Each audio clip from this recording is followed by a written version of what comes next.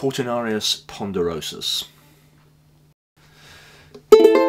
Cortinarius Ponderosus, also known as the ponderous Cortinarius, is a basidiomycete mushroom of the genus Cortinarius. It's very large, and due to its thick stem it can be mistaken for Boletus edulis. This mushroom is one of the largest mushrooms in the genus Cortinarius, with a convex cap that ranges from 8 to 38 centimeters across and becomes plain in age. It often has an olive metallic tinge, and the surface is viscid, often with small rusty brown scales.